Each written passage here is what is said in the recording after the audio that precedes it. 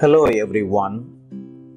The liturgical year, also known as the church year, is organized into three-year cycles: year A, B and C for Sundays and year 1 and 2 for weekdays. Each year is divided into 6 seasons: Advent, Christmas, Lent, Sacred Paschal Triduum, Easter and Ordinary Time, plus several feasts and solemnities between the seasons. The year begins on the first Sunday of Advent and ends on the feast of the Christ the King at the end of November. Friends, biblical readings and prayers for masses, color of vestments worn by the priests, appropriate season and feast during the year, are laid out in a yearly liturgical calendar. Moreover, the Church also recommends specific sanctuary decorations according to different seasons.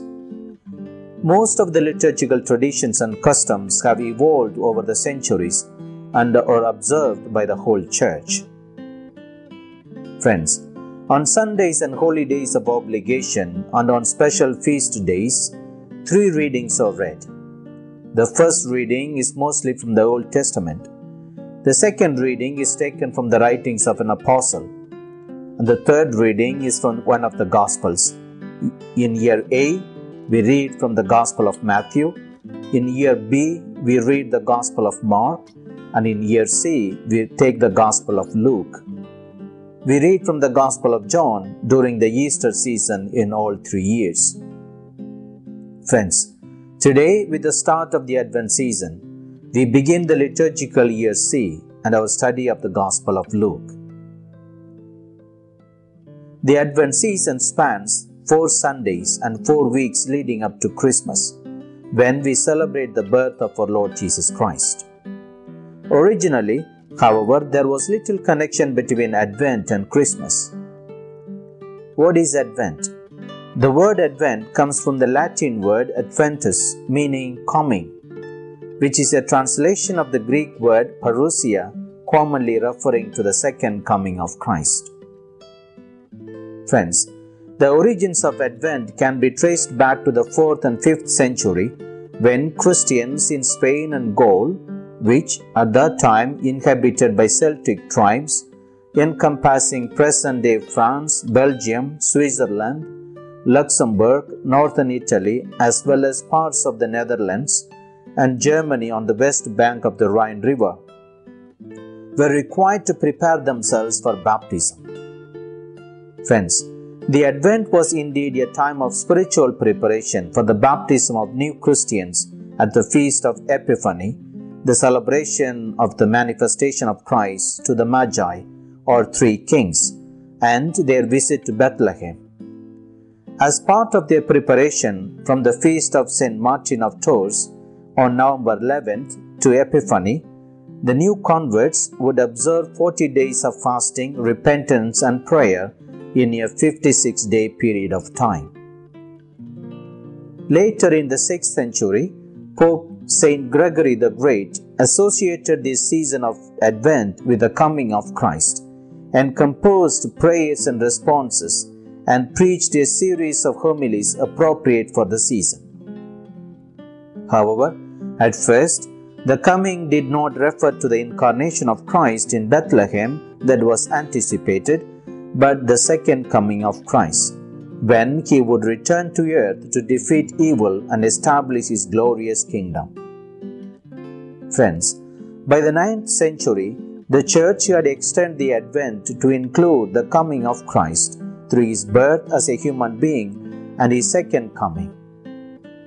In addition to that, the number of Sundays was reduced from 5 to 4, plus the first Sunday was designated as the beginning of the church year. Friends, to make Advent more meaningful and fruitful, the Church has recommended many symbols and traditions that are associated with Advent. 1. Advent Wreath. The Advent wreath is traditionally made of evergreen branches into a circle. While it is entirely secular and simply decorative, the Church adopted this tradition only in the 20th century and gave some meaning to it. The circle reminds us of God's endless love and mercy. The color green represents life, and evergreen is a sign of hope and eternal life. That is to say, just as the evergreen lives through all seasons, including harsh winter conditions, God, through His Son Jesus Christ, makes eternal life possible for us even in the midst of suffering and death. Friends, some wreaths are made of pine tree leaves or prickly dark green leaves and red berries. The prickly leaves symbolize the thorns worn by Christ on the cross, and the tiny red berries represent Christ's blood. Overall, the evergreen wreath depicts the immortality of our soul and the new everlasting life promised to us through Christ's birth, teaching, passion, death, and resurrection. 2. 5 candles. Friends, the most common Advent candle tradition involves 4 candles comprising of 3 purple candles with 1 rose or pink, and they are usually nestled in the evergreen wreath. A new candle is lit on each of the 4 Sundays before Christmas.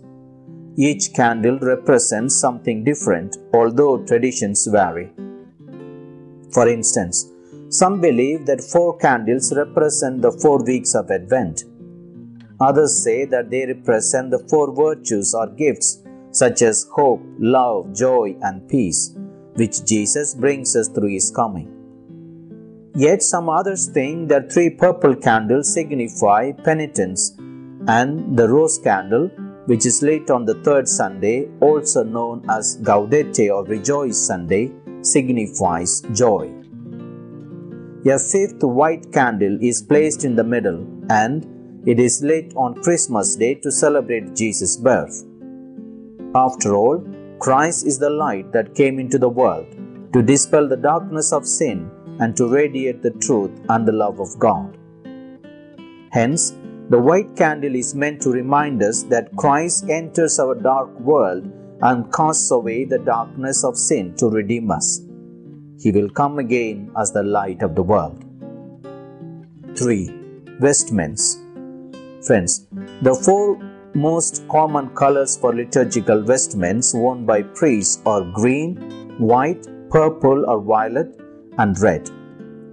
Like Lent, vestments of purple or violet are used during Advent. These colors are associated both with the sovereignty of Christ and with penance. However, in some tradition, a dark or deep blue is used interchangeably with purple as a way of distinguishing the hopeful expectation of Advent from the penitential nature of Lent. Blue is also a very important color in the artistic traditions of Christianity. Particularly, in many paintings, Mary is depicted wearing a blue mantle because of her significance as the mother of the Lord Jesus. So, the color blue reminds us that with Mother Mary, we also await the arrival of our King and Savior Jesus. Rose-colored vestment is worn on the 3rd Sunday as a reminder of the coming joy. 4. Floral arrangements. Friends, the Church encourages the use of fresh flowers in the sanctuary as a way of engaging in the beauty of creation, of which God is the creator and sustainer, plus to enhance the worship experience. However, as in Lent, during Advent, the floral decorations on and around the altar are discouraged so as not to reflect the anticipation of the full joy of Christmas. 5. Biblical readings. Friends, for the 4 weeks of Advent, the Church has carefully selected passages which talk about the messianic expectation of ancient Israel in the Old Testament, the second coming plus the final judgment, and the announcements of Christ's arrival by John the Baptist and by angels in the New Testament. 6. Music and songs. Friends, since Advent is a time of hope and of waiting patiently for the coming of the Lord, The Church recommends the omission of the Gloria and Christmas carols until Christmas Day. Instead, she suggests the selection of a quieter, more subdued and contemplative music and songs appropriately reflecting the anticipation of the Lord's coming. It is a reminder that we as Christians wait until Christmas to celebrate Christmas, because it seems like Christmas celebration gets to be earlier and earlier every year. Christmas is overly commercialized. Businesses are taking the celebration out of Christmas by starting it all too early. Shops start advertising and selling Christmas paraphernalia as early as August. Friends, putting up Christmas decorations, playing Christmas music and singing Christmas carols too early might improve one's mood, bring up feelings of nostalgia, and evoke strong feelings of belonging in a world full of stress and anxiety. At the same time, however, getting into the Christmas spirit too early may cause Christmas fatigue, meaning it takes the happiness out of one's celebration on 25th December. Because by the time you are really celebrating, you may be tired of the music, decorations, and the overall atmosphere. The actual beginning of Christmastide may feel like the end of Christmas. 7. Penitential fasting. Friends, even though fasting was a central aspect of Advent observances in the past, the Church has no longer set a requirement for fasting during Advent. However, as in Lent, fasting can still be a way to spiritually prepare for Christmas.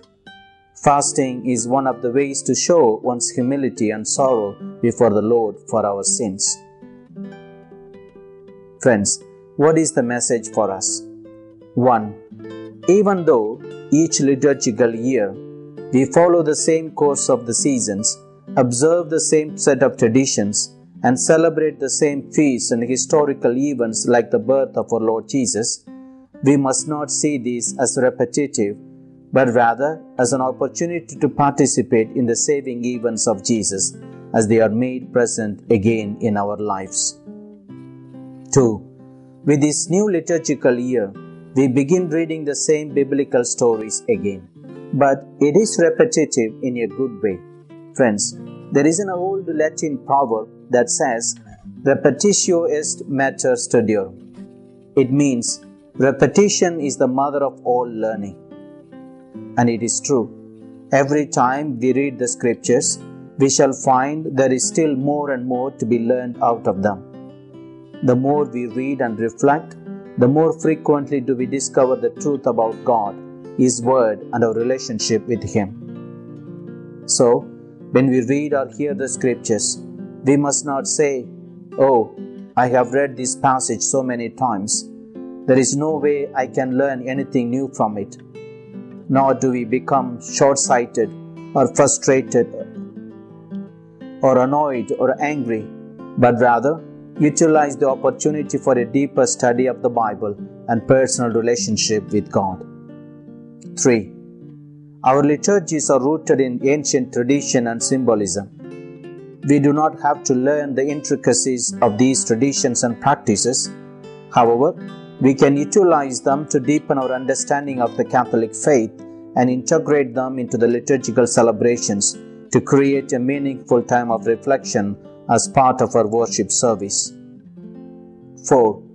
Even though there are no particular rules on how we should observe fasting during Advent, I recommend observing some form of fast.